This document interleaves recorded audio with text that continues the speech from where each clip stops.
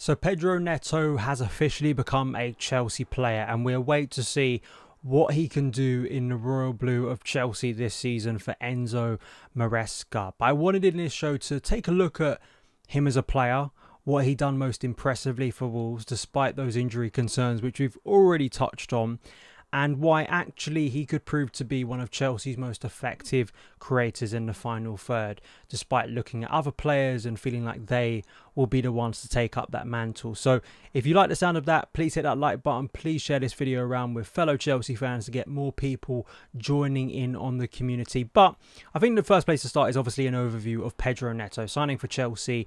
He's 24 years old, which actually is a lot younger than I think most people thought he was, because feels like he's been around for a long period of time, especially at Wolves. We've known his name for quite a while, and of course because he's had so many injuries, he hasn't played that long, and he also hasn't played that many games. So in a way he is fresh, but he has also spent a lot of time out, so people have kind of maybe forgotten how long ago he actually signed for Wolves. But he plays predominantly on the right, but he can play off the left. We'll talk about that because I think that's going to be an interesting area to look at in terms of how balance wise it actually works for Maresca at Chelsea, even though, as we'll see, he predominantly plays his best football or regularly plays more naturally off the right, but he can do damage off the other side, so it's not like he cannot play there.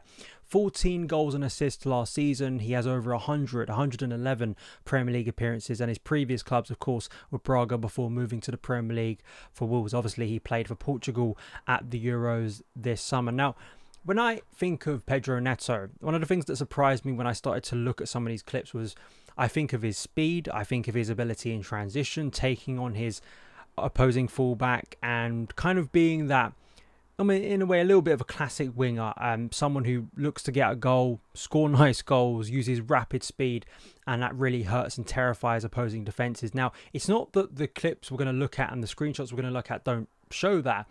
It's more his ability to find the right pass to create goal-scoring opportunities, really good goal-scoring opportunities for his teammates, and how for Wolves, even though he didn't spend a lot of time on the pitch last season, how effective a creator he was. It's almost like, I'm not saying to the same level, but the way Chelsea fans feel about Reece James. Whenever Reece James is on the pitch, he is one of Chelsea's best creators throughout the entirety of the season based on minutes, and it very much was the case for Neto at Wolves last season. Here's an example in a goal against Tottenham earlier last season, where you see him again using his speed. He's a very dangerous transition player. He's a player that causes havoc. He's got such unrelenting speed. He's a good dribbler too.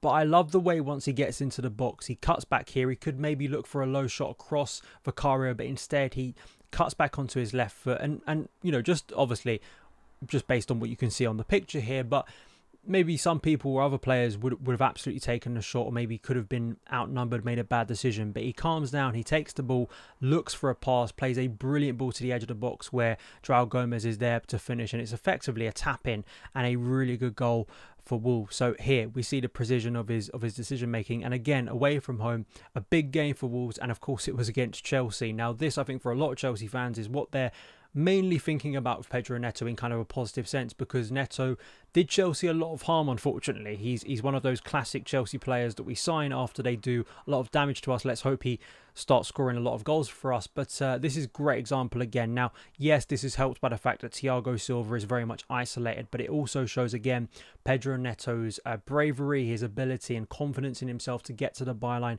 to cut back into the box, and to really set up his teammates for some great opportunities. Another example here, again, this time Matheus Cunha feels quite similar in a way to the way that goal ended against Spurs, but here it's Cunha finishing it off, and that day, watching him live, Neto caused Chelsea serious problems. But it's not just about him out wide receiving the ball, going to the touchline and cutting it back, which of course is very effective. It's also his ability in more central areas, in a more crowded area, to find the right pass. And again, here against Bournemouth, he receives the ball in field, takes it central. He's got a couple of options here.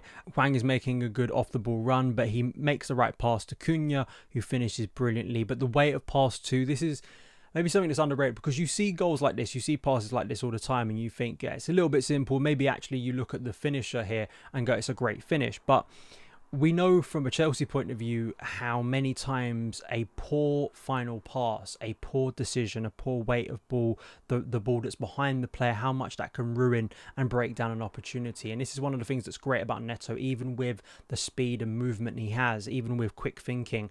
His technique doesn't seem to let him down. He's able to really judge the situation. But this is another example of him going 1v1, kind of a deeper position, not exactly a transition opportunity where he has loads of green space in front of him. He has to get through several bodies, but he backs himself. He's got the balance to keep himself upright and still go forward, and then again pick out a really good pass, which Hwang finishes against Aston Villa. And I think this is probably one of the things that makes him a very suitable signing for Maresca, because Maresca at Leicester, from what we know and already what we've seen at Chelsea, he likes to use width and he likes to use especially wide players. Now, when we say wide players, that isn't always natural wingers. In pre-season, we've seen Malo Gusto take up that position. You may even see a left-back take up that position. So it's not always the case that a natural winger will take up that position, but he wants to obviously crowd the centre, win possession, win territory, and then be able to isolate the winger against their opposing fullback. That level of thinking in the final third sometimes is really lacking. I think Noni Madueke is another example of this, in the sense that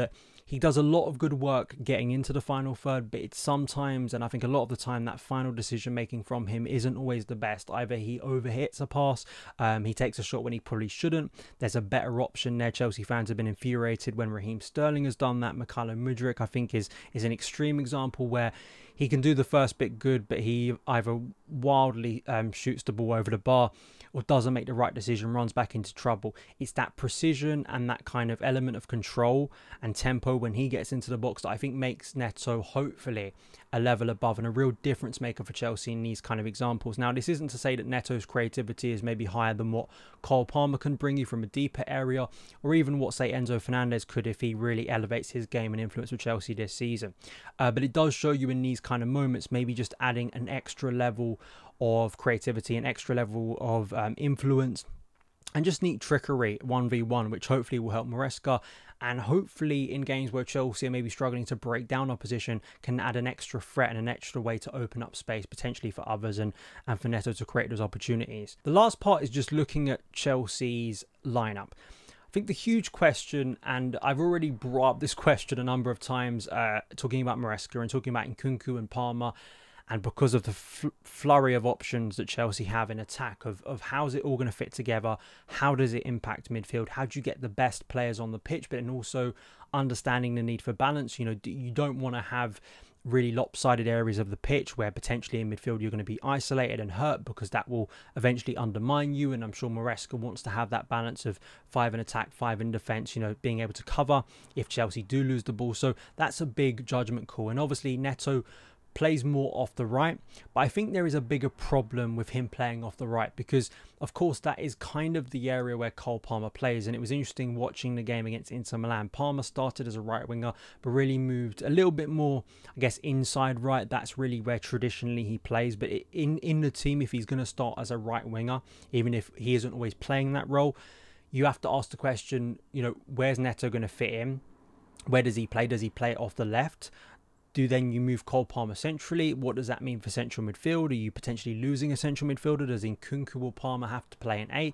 So maybe moving him to the left is actually an easier solution, which of course will impact Mykhailo Mudryk and Raheem Sterling. But I think for Pedro Neto's sake, this is where he needs to get into the team. He's come to Chelsea probably to be a first teamer. So I think that's the big conversation to have. And then it probably allows you in some ways to have Neto, Nkunku and Palmer all playing together. Now, theory and reality is obviously different. Do all three of these players work together in the way a lot of us dream they will? We'll have to wait and see. We had this quite a few years ago when Chelsea signed all those players in 2020. We thought, it's going to be wonderful, these players clicking, and obviously it didn't quite work out like that. But I do feel this is better because, you know, again, lopsided, you want to have width on both sides for Chelsea. You want to be able to have a bit of balance in the team. I think the big question about Neto, Nkunku and Palmer is, if you want all three in the team, do you then have to sacrifice a centre forward in Nicholas Jackson, or we'll see what happens with Victor Osimhen or Mark Guiu, who's played a lot during pre-season? Do you have to take one of them out and potentially play Nkunku as the number 9?